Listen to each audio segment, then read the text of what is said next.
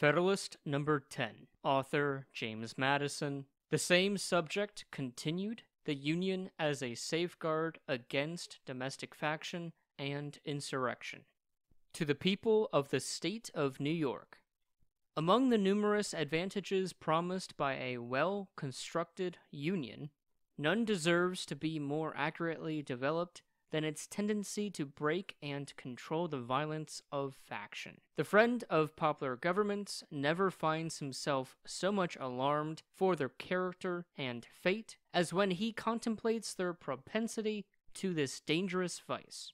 He will not fail, therefore, to set a due value on any plan which, without violating the principles to which he is attached, provides a proper cure for it. The instability, injustice, and confusion introduced into the public councils have, in truth, been the mortal diseases under which popular governments have everywhere perished, as they continue to be the favorite and fruitful topics from which the adversaries to liberty derive their most specious declamations. The valuable improvements made by the American constitutions on the popular models, both ancient and modern, cannot certainly be too much admired. But it would be an unwarrantable partiality to contend that they have as effectually obviated the danger on this side, as was wished and expected. Complaints are everywhere heard from our most considerate and virtuous citizens, equally the friends of public and private faith, and of public and personal liberty, that our governments are too unstable, that the public good is disregarded in the conflicts of rival parties, and that measures are too often decided not according to the rules of justice and the rights of the minor party, but by the superior force of an interested and overbearing majority.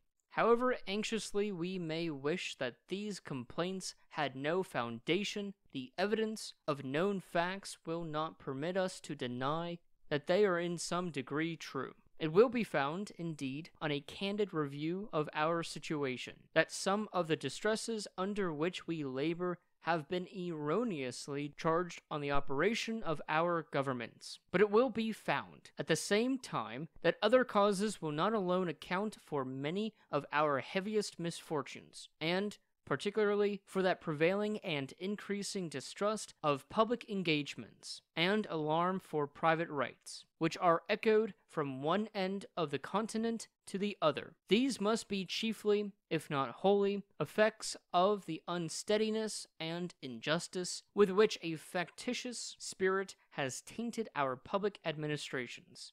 By a faction, I understand a number of citizens, whether amounting to a majority or a minority of the whole, who are united and actuated by some common impulse of passion or of interest, adverse to the rights of other citizens or to the permanent and aggregate interests of the community. There are two methods of curing the mischiefs of faction, the one by removing its causes, the other by controlling its effects. There are again two methods of removing the causes of faction, the one by destroying the liberty which is essential to its existence, the other by giving to every citizen the same opinions, the same passions, and the same interests. It could never be more truly said than of the first remedy, that it was worse than the disease. Liberty is to faction what air is to fire, an ailment without which it instantly expires. But it could not be less folly to abolish liberty, which is essential to political life, because it nourishes faction, than it would be to wish the annihilation of air, which is essential to animal life, because it imparts to fire its destructive agency. The second expedient is as impracticable as the first would be unwise. As long as the reason of man continues fallible, and he is at liberty to exercise it, different opinions will be formed. As long as the connection subsists between his reason and his self-love, his opinions and his passions will have a reciprocal influence on each other, and the former will be objects to which the latter will attach themselves. The diversity in the faculties of men, from which the rights of property originate, is not less an insuperable obstacle to a uniformity of interests. The protection of these faculties is the first object of government. From the protection of different and unequal faculties of acquiring property, The possession of different degrees and kinds of property immediately results, and from the influence of these on the sentiments and views of the respective proprietors, ensures a division of the society into different interests and parties. The latent causes of faction are thus sown in the nature of man, and we see them everywhere brought into different degrees of activity, according to the different circumstances of civil society. A zeal for different opinions concerning religion, concerning government, and many other points, as well of speculation as of practice. An attachment to different leaders ambitiously contending for preeminence and power, or to persons of other descriptions whose fortunes have been interesting to the human passions, have, in turn, divided mankind into parties, inflamed them with mutual animosity, and rendered them much more disposed to vex and oppress each other than to cooperate for their common good. So strong is the propensity of mankind to fall into mutual animosities, that where no substantial occasion presents itself, the most frivolous and fanciful distinctions have been sufficient to kindle their unfriendly passions, and excite their most violent conflicts. But the most common and durable source of factions has been the various and unequal distribution of property. Those who hold and those who are without property have ever formed distinct interests in society. Those who are creditors and those who are debtors fall under a like discrimination. A landed interest, a manufacturing interest, a mercantile interest, a moneyed interest, with many lesser interests, grow up of necessity in civilized nations, and divide them into different classes, actuated by different sentiments and views. The regulation of these various and interfering interests forms the principal task of modern legislation, and involves the spirit of party and faction in the necessary and ordinary operations of the government. No man is allowed to be a judge in his own cause, because his interest would certainly bias his judgment, and, not improbably, corrupt his integrity. With equal, nay, with greater reason, a body of men are unfit to be both judges and parties at the same time. Yet what are many of the most important acts of legislation, but so many judicial determinations, not indeed concerning the rights of single persons, but concerning the rights of large bodies of citizens? And what are the different classes of legislatures but advocates and parties to the causes which they determine? Is a law proposed concerning private debts? Is it a question to which the creditors are parties on one side and the debtors on the other? Justice ought to hold the balance between them, yet the parties are, and must be, themselves the judges, and the most numerous party, or, in other words, the most powerful faction, must be expected to prevail. Shall domestic manufacturers be encouraged, and in what degree by restrictions on foreign manufacturers? Are questions which would be differently decided by the landed and the manufacturing classes, and probably by neither, with a sole regard to justice and the public good. The apportionment of taxes on various descriptions of property is an act which seems to require the most exact impartiality. Yet there is, perhaps, no legislative act in which greater opportunity and temptation are given to a predominant party to trample on the rules of justice. Every shilling with which they overburden the inferior number is a shilling saved to their own pockets. Is it in vain to say that enlightened statesmen will be able to adjust these clashing interests and render them all subservient to the public good? Enlightened statesmen will not always be at the helm, nor, in many cases, can such an adjustment be made at all without taking into view indirect and remote considerations, which will rarely prevail over the immediate interest which one party may find in disregarding the rights of another or the good of the whole. The inference to which we are brought is that the causes of faction cannot be removed, and that the relief is only to be sought in the means of controlling its effects. If a faction consists of less than a majority, relief is supplied by the Republican principle, which enables the majority to defeat its sinister views by regular vote. It may clog the administration, it may convulse the society, but it will be unable to execute and mask its violence under the forms of the Constitution. When a majority is included in a faction, the form of popular government, on the other hand, enables it to sacrifice to its ruling passion or interest both the public good and the rights of other citizens. To secure the public good and private rights against the danger of such a faction, and at the same time to preserve the spirit and the form of popular government, is then the great object to which our inquiries are directed. Let me add that it is the great desideratum by which this form of government can be rescued from the opprobrium under which it has so long labored, and be recommended to the esteem and adoption of mankind. By what means is this object attainable? Evidently by one of two only. Either the existence of the same passion or interest in a majority at the same time must be prevented, or the majority having such coexistent passion or interest must be rendered by their number and local situation unable to concert and carry into effect schemes of oppression. If the impulse and the opportunity be suffered to coincide, we well know that neither moral nor religious motives can be relied on as an adequate control. They are not found to be such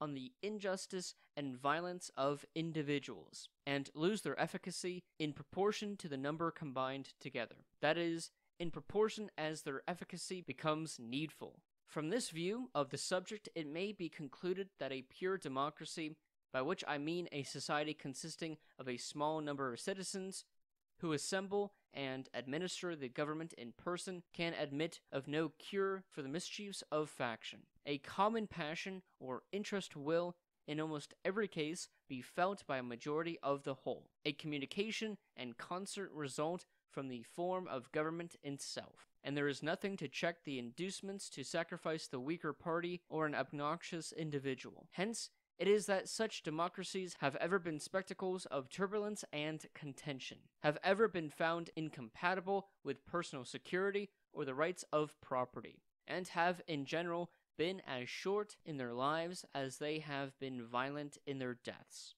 Theoretic politicians, who have patronized the species of government, have erroneously supposed that by reducing mankind to a perfect equality in their political rights, they would, at the same time, be perfectly equalized and assimilated in their possessions, their opinions, and their passions. A republic, by which I mean a government in which the scheme of representation takes place, opens a different prospect, and promises the cure for which we are seeking. Let us examine the points in which it varies from pure democracy, and we shall comprehend both the nature of the cure and the efficacy which it must derive from the union. The two great points of difference between a democracy and a republic are, first, the delegation of the government, in the latter, to a small number of citizens elected by the rest; secondly, the greater number of citizens and greater sphere of country over which the latter may be extended.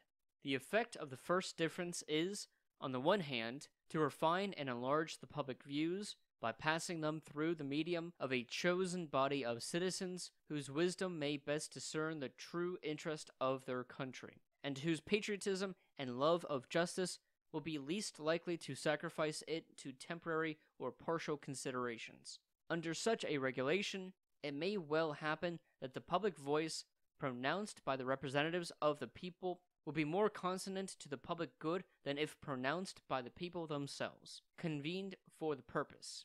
On the other hand, the effect may be inverted. Men of factious tempers, of local prejudices, or of sinister designs may by intrigue, by corruption, or by other means, first obtain the suffrages and then betray the interests of the people. The question resulting is, whether small or extensive republics are more favorable to the election of proper guardians of the public weal, and it is clearly decided in favor of the latter by two obvious considerations. In the first place, it is to be remarked that, however small the republic may be, the representatives must be raised to a certain number in order to guard against the cabals of a few, and that, however large it may be, they must be limited to a certain number in order to guard against the confusion of a multitude. Hence, the number of representatives in the two cases not being in proportion to that of the two constituents, and being proportionally greater in the small republic It follows that if the proportion of fit characters be not less in the large than in the small republic, the former will present a greater option and consequently a greater probability of a fit choice. In the next place, as each representative will be chosen by a greater number of citizens in the large than in the small republic, it will be more difficult for unworthy candidates to practice with success the vicious arts by which elections are too often carried, and the suffrages of the people being more free will be more likely to center in men who possess the most attractive merit and the most diffusive and established characters. It must be confessed that in this, as in most other cases, there is a mean on both sides of which inconveniences will be found to lie. By enlarging too much the number of electors, you render the representatives too little acquainted with all their local circumstances and lesser interests, as by reducing it too much, you render him unduly attached to these, and too little fit to comprehend and pursue great and national objects. The federal constitution forms a happy combination in this respect, the great and aggregate interests being referred to the national, the local, and particular to the state legislatures. The other point of difference is the greater number of citizens and extent of territory which may be brought within the compass of Republican than of Democratic government, and it is this circumstance principally which renders the factious combinations less to be derided in the former than in the latter. The smaller the society, the fewer probably will be the distinct parties and interests composing it. The fewer the distinct parties and interests, the more frequently will a majority be found of the same party, and the smaller the number of individuals composing a majority, and the smaller the compass within which they are placed, the more easily they will concert and execute their plans of oppression.